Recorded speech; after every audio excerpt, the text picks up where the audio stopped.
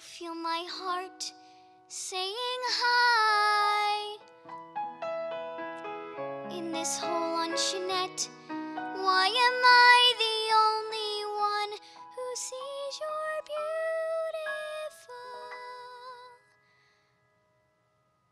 beautiful? No, I mean handsome. Your swagger and your bearing and the just right clothes you're wearing, your short hair and your dungarees and your lace-up boots and your keys, oh, your ring of keys. I know you. I know you. I know you.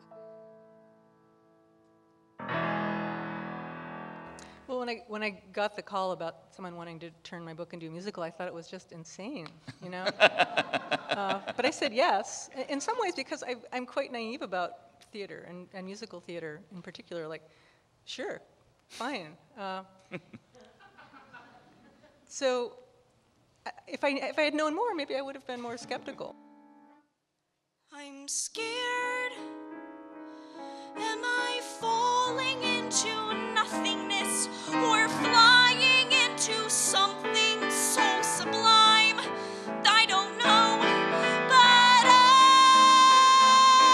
I'm changing my major to dawn. I thought all my life I'd be all alone, but that was before I was lying prone in this storm room bed with Joan.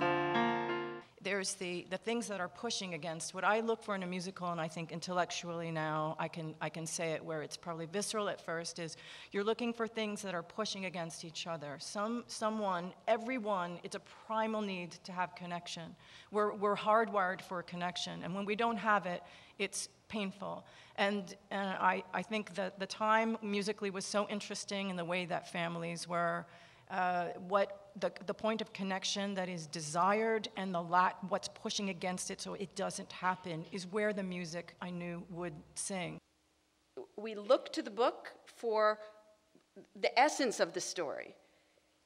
And then we have to invent something new for two reasons. One is that for an adaptation to feel like it has to have its own integrity. You can't make something that is a second generation version of a thing. You have to find a new core, a new originating impulse, and then they'll be parallel and related. But I mean, if for no other reason, then you want people who have read the book and love the book to come and say, yes, that's the thing I love, and you want people who've never seen it to come and say, I'm having a full experience of this thing. Today I woke up with a feeling that I did not recognize. Oh, a happy life seemed far away and everything was made of lies. The sky was turning dark when, baby, I looked in your eyes. And that's when I knew,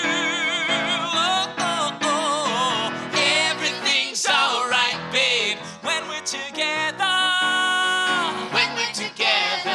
You are like a raincoat made out of love, keeping me dry, magic shield of love, protecting me from bad weather, rain from the sky.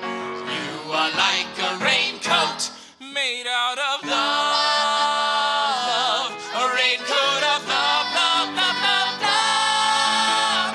And in a graphic novel, you're faced with three kinds of information simultaneously just on one page. You have the information and the conflict within the frame of the image. You have what the characters in the image are saying in the bubble, and you have the caption. And that's just in one frame. And then you have the way it progresses frame to frame. And in this graphic novel, it's bouncing around in multiple time periods and multiple multiple stories are happening and weaving simultaneously. And trying to crack that and do that was very enticing to me because as a director, I was needed. Because so much of it was going to happen in juxtaposition, it wasn't going to be on the page. You were going to have to see multiple things up against each other, and the staging was going to have to tell a certain amount of the story. I didn't want to somehow be trying to reach back to represent some past person, because so much of the way the play exists on whichever level, you know, whether you're in the small Alison era or the college-age Alison era, it feels like it has to be really, truly present in your absolute present. I can't abide romantic notions of something long ago. I want to know what's true, dig deep into who and what and why and when.